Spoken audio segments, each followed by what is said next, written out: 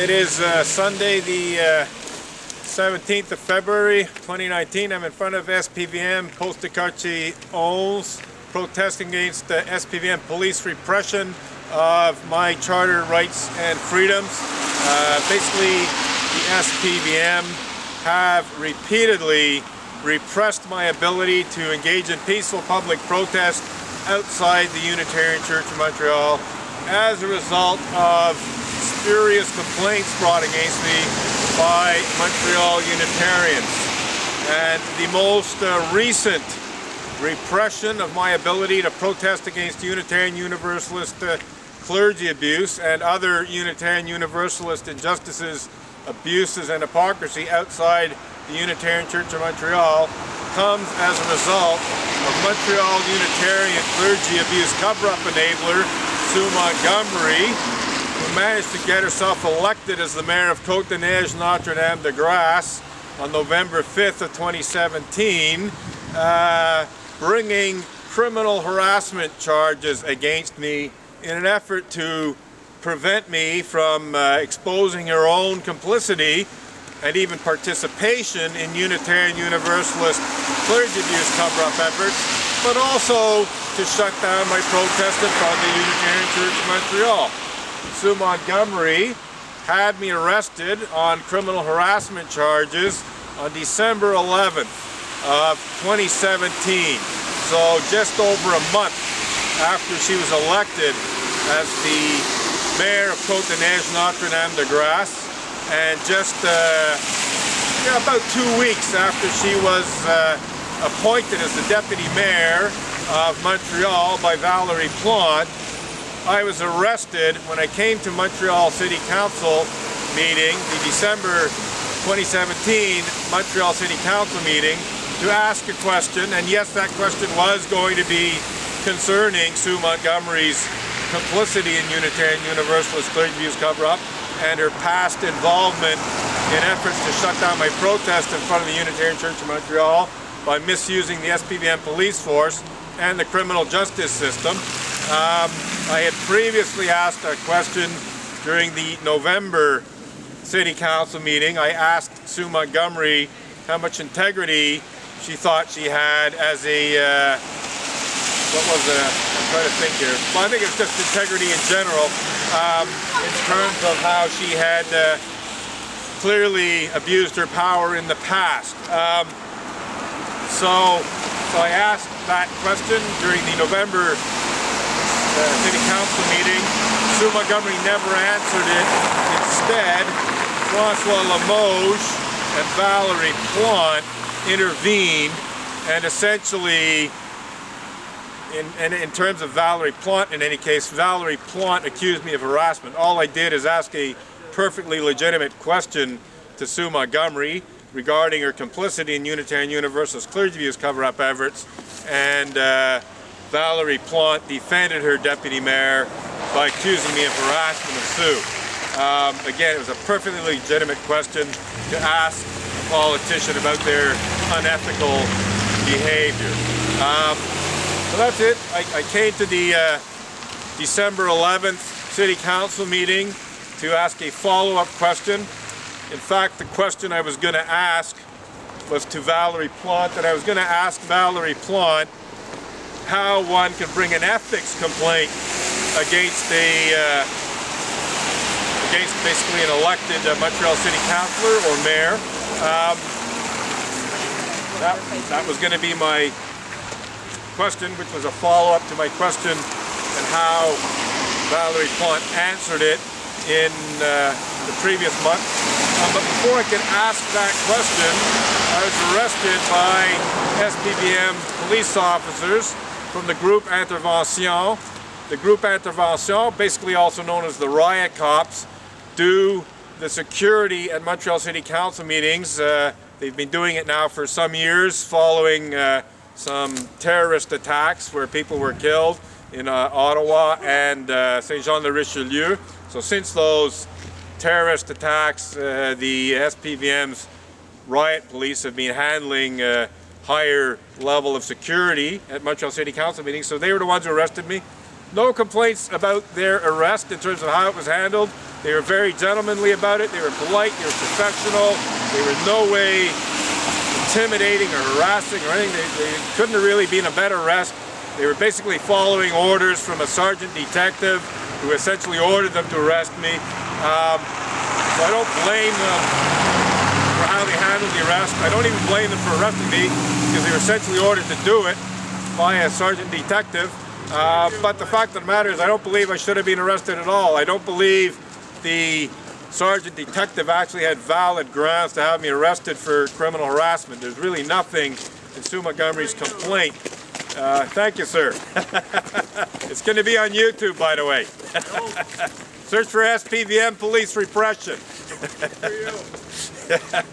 So, some guys across the street saying good for me.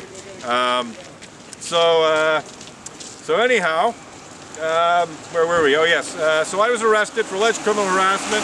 I was taken to the Centre Operational West of the SPVM, and I was put in a cell for a few hours. You can go ahead, it's all right. Yeah. You can walk in front, doesn't matter, or you can walk behind.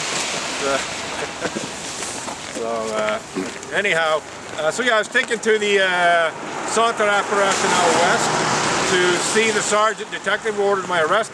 I was basically told that she wanted to talk with me. I was expecting to be able to talk with this sergeant detective, find out why I'd been arrested, because I didn't know what the actual, charge was when I was first arrested. I was essentially told that a sergeant detective wanted to talk with me. Well, I was put in a cell for at least 2 hours before the sergeant detective came, and I thought I'd be able to, talk with her, like answer some questions that she might have. No, she took me back to where I'd been brought in, where my possessions had been essentially confiscated. When you're arrested, they take your possessions and they put them in a safe place. So she took me back there, essentially to release me, but there were conditions to sign. And the conditions included the name of the Unitarian Church of Montreal and the conditions, I believe the conditions were such also that it was clear that if I signed the conditions, I would not be able to go to city council meetings and ask questions. And so I objected to this. I said, I have every right to protest in front of the church. I have every right to ask questions in city council meetings, and this prevents me from doing that. And so she put me back in the cell and said, you can see a judge in the morning, which I was actually prepared to do. And in fact, in hindsight, I'm regretting that in the end that did not happen. So I was basically ready to spend the night in the cell and see a judge in the morning. And I'd basically be able to talk to a judge regarding the conditions and so on, and explain to the judge why I didn't want to sign them as they were. So what happened though is about an hour later, the sergeant detective came back, and she was much more contrite. She had been quite hard-nosed, shall we say, at the beginning. Basically, the tough cop, sign this or else kind of thing. She came back, oh, Mr. Edgar, it's not so bad. And she basically bamboozled me into believing that the conditions were only for a few weeks and that they could be contested. Okay, so I just got a positive honk there from a car going by. So basically the sergeant detective misled me into believing that if I signed the conditions, that I could easily contest them, and that they were only for a few weeks, and that they'd expire, and then they'd have to make new conditions. Well, that wasn't true essentially. So I signed the conditions,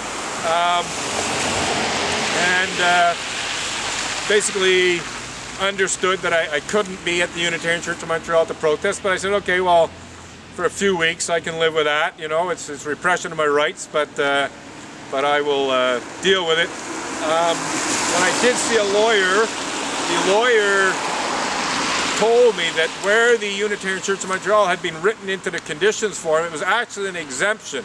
It was actually a part of the form that was for exemptions to the conditions. Now, that was a mistake, I believe, and he believes too, and others. It was never intended to be an exemption, but the sergeant detective who filled out the forms basically put the Unitarian Church of Montreal in the wrong place.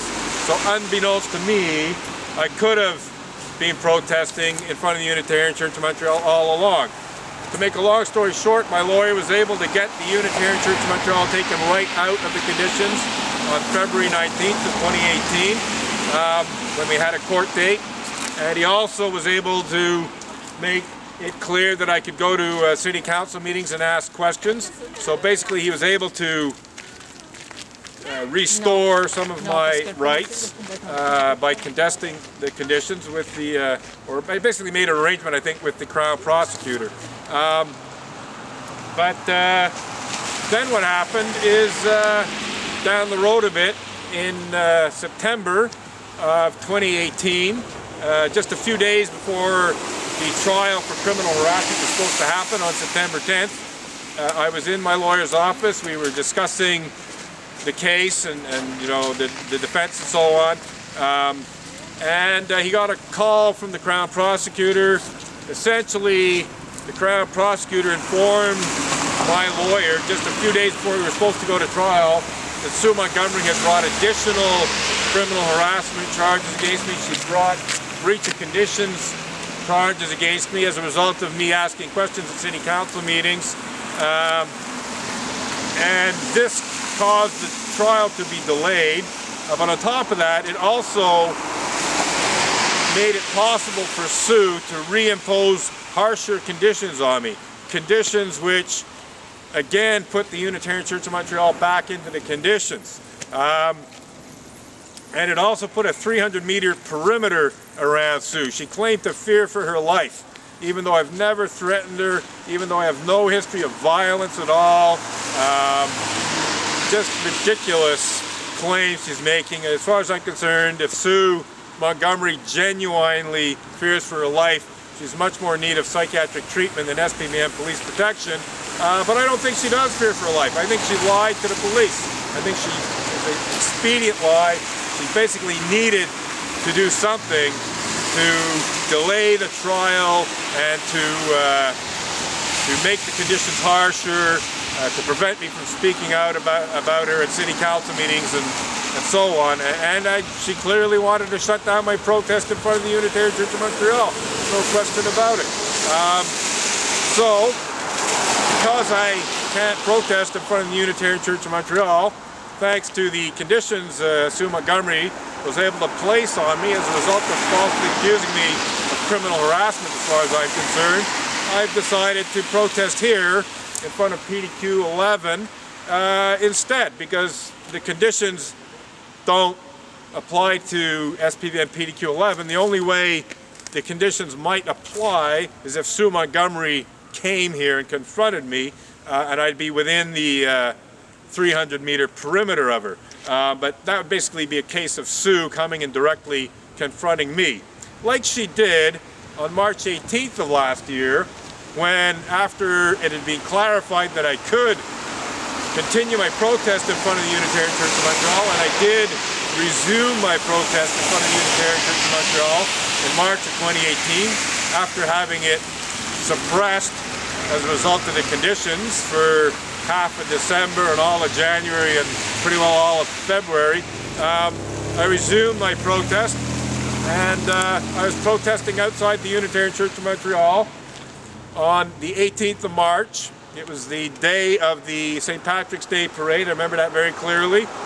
And I'm protesting, and all of a sudden there's this woman in a parka standing in front of me, and I realized it was Sue Montgomery. She pulled out her cell phone and took a picture, and then she immediately called the police, and it was clear that she was trying to make a complaint against me in terms of my protest outside the church. And then she proceeded to try to provoke me by kicking my picket signs into the street and throwing my picket signs into the street. I just want to make sure this thing's still running. Yes, it is. Okay, we're doing okay here. So Sue Montgomery deliberately provoked me. I think what she wanted to happen was for me to say something to her, in which case I would have breached my conditions by communicating directly with her. But I just kept quiet. I didn't say anything to her. I did narrate what was happening on my camera. And oh yes, everything's videoed. The whole incident was videoed, so it's available on YouTube. You can go find it. If you search for Sue Montgomery charter rights in Google, you'll find a blog post about Sue Montgomery trying to trample on my charter rights that day, and that blog post has all of the videos on it. So it's easy enough to find. You just Google Sue Montgomery charter rights, you'll find it. So in any case, police from PDQ 11 came and I was detained.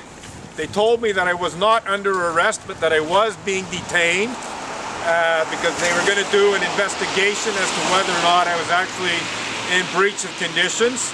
If they determined that I was in breach of conditions, then they would arrest me for breach of conditions. But if they determined that I was not in breach of conditions, they would let me go. So what happened is the two SPVM police officers from PDQ 11, who in my opinion on that particular occasion, on that particular day, were very polite and professional and did their job properly and did in fact respect my charter rights and freedoms. They did an investigation and they determined that I was not in breach of conditions. So they released me, and since my protest was almost over at that point anyway, I just left. So essentially, Sue Montgomery tried to get me arrested for breach of conditions on March 18th of last year by deliberately provoking me, and she showed great disdain for my charter rights and freedoms. She literally threw my picket signs in the street. She pushed my picket signs in the street with her feet. As I said, clearly in an attempt to provoke me, but also clearly an attempt to make it impossible for people to read my picket signs. You know, when she took my picket signs and kicked them in the street, when she took my picket signs and threw